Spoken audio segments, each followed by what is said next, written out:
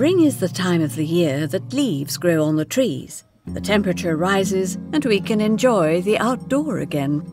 This period also comes with an increased activity of aggressive horseflies. In their quest for food and reproduction, they will start looking for blood. Blood from livestock, horses, but also human blood. It is all the same for the horsefly. If you have ever been bitten by a horsefly, then you know how painful this is.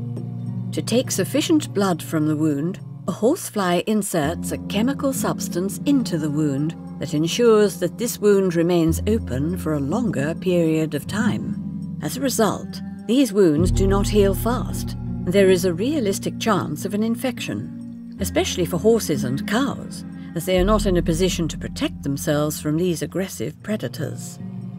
The H-Trap attracts and collects these horseflies and keeps them away from horses and humans. Horseflies are not able to see the normal light spectrum as we know it.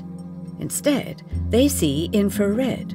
Objects that emit heat show such an infrared emission. Centrally placed in the H-Trap is a large black ball.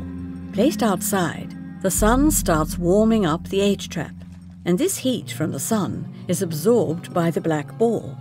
Horseflies see this infrared energy from the ball from a large distance and interpret this as a warm body. Assuming that this body will give them the much desired and needed blood, they will start travelling to the ball of the H-Trap. Soon after they have landed on the ball, they will find that they are not able to draw blood and will try and leave the H-Trap.